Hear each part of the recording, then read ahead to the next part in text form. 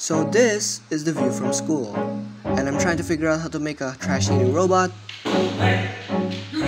for a school test, a science Cambridge competition, and also for Earth Day. So, let me explain. I'm building a trash-eating robot, just like what I said in the intro. But before I go into the explanation, I need to explain what in the world I'm building, and you guys need to know how this all even started. Now, it started with a class meeting and it's about environment and stuff. So the chemistry teacher asked us to make a project for a summative test, Cambridge competition, which is mandatory by the way, and also Earth Day. We are assigned in groups. My group have me and 3 other people, and our group landed on trash eating robot because obviously there's me. So now I'm gonna explain how I'm gonna build the actual robot, since that's basically all I need to know about how I got here in the first place. So yeah. So that was a long explanation, but now I'm gonna tell you how the robot actually works. So the robot is basically this Arduino Uno that's gonna control all these components. So the Arduino Uno acts as the brain of the entire system. Now, the Arduino Uno is gonna be connected to a motor driver, which the motor driver is gonna connect to the motor, and it's gonna move the conveyor belt. So the conveyor belt is gonna bring the trash up the robot until it falls in the trash bin. Now the trash bin has an ultrasonic sensor and a servo motor.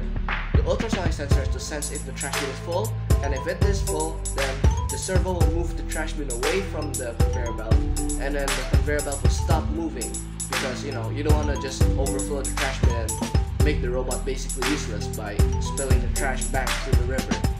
I don't know why the trash bin has to move, but maybe it just represents the fact that we're gonna take the trash bin away and put it back. So without further ado, let's move on to the montage. And alright, now cue the montage.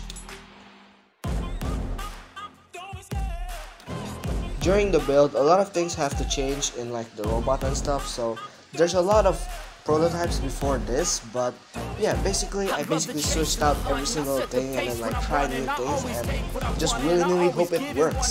So yeah. Play the game like it's nothing. I'm always thankful for something. Don't take for granted. Stay humble. Now wake up. It's time to look at the enemy. Look in the mirror if he is no friend to me. It's not working out. Maybe it's the chemistry. It's time to break up so I can make a better me. Better believe in your mind, cause it's everything. You can mold, shape, find almost anything. All it takes is some time and some clarity to find your identity. It's mind over everything. Finally, the robot is done, and now all we need to do is to cover it up, make it look good, and yeah, there you have it, trash eating robot with a conveyor belt. I know it looks like trash, but we made it out of trash, so we're technically already saving the earth with whatever trash we found on the street. But alright, now it's time to go into the showcase and let's see what score did I get, or did I even win the competition or not. Doing this presentation made me realize what I want to do in the future is to make crazy builds, solve world problems, and much more. And then after that, remote communities throw trash inside those rivers. But I know there are challenges up ahead. Saving the planet is not this easy, so yeah.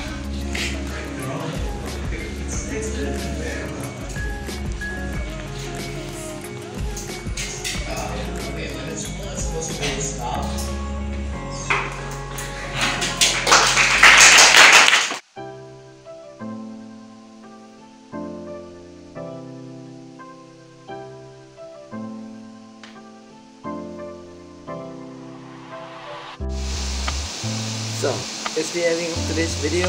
Hope you guys liked the video. If you do, make sure to please subscribe and leave a like. And yeah. Oh yeah, by the way, sorry for not uploading for so long.